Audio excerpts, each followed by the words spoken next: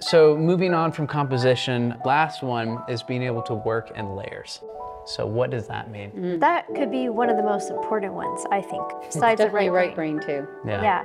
Working in layers is just, you know, what we teach artists, and it's a better way to paint because you're letting your subject matter emerge and kind of like come through the canvas, and you're feeling your way through it, and you're not trying to immediately have that gratification of like the perfect details right away. So a lot of artists want to just do one little square inch. Yeah, just like little details, and I see a lot of fill the artists on canvas. YouTube as well, like, and you know, successful artists who have a lot of subscribers and stuff. It can be a beautiful painting, it really can, but it's so much work and it takes so long, and it's like, it has an over-labored vibe to it. It doesn't, you can't feel the energy. It doesn't feel so expressive, alive. Yeah.